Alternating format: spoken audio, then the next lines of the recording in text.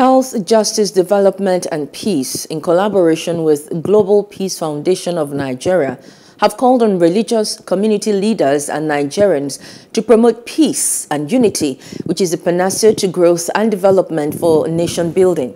Plus TV News correspondent Habila Dorofai covered a one-day peace roundtable discussion to interface religious leaders, youth and relevant stakeholders in Kaduna State. In recent years, some states across Nigeria, including Kaduna State, have suffered ethnic and religious crises.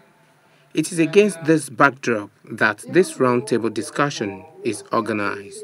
It's to bring together stakeholders, those who are involved in peace building in one way or the other, those who are critical to these issues, religious leaders, civil society, government, and media, the people who are the grassroots proper, where we can continue to talk about peace, especially in this era of electionary season, when we know that politicians and some opportunists could take advantage of already existing problems and begin to latch onto it and cause more trouble. So we hope to continue to preach peace, peace education, peace advocacy to ensure that there's peace in our land. As you know, no society can develop, no society can secure growth in the absence of peace.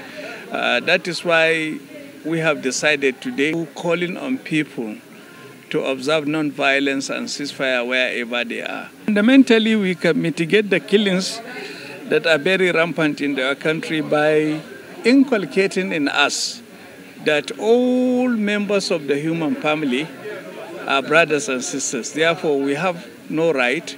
It is not good for us to be killing our brothers and sisters. We should continue to do all that we can with a view to saving lives, regardless of any difference.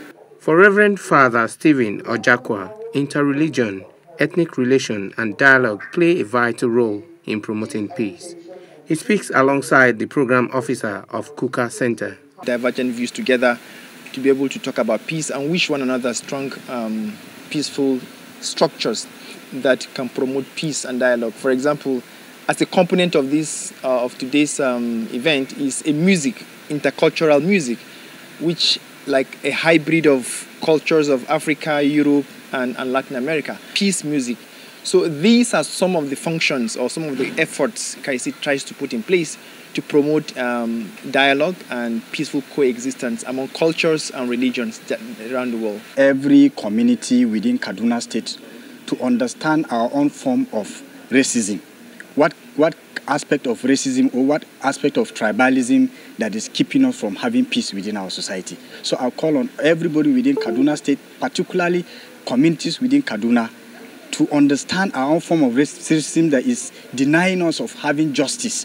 That by doing so, we see everybody with an equal eye.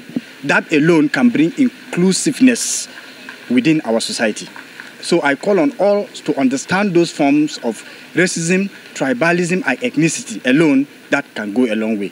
The need for everyone to understand the beauty in the diversity of the nation becomes necessary, even as we inch closer to another general poll. Hello, hope you enjoyed the news. Please do subscribe to our YouTube channel and don't forget to hit the notification button so you get notified about fresh news updates.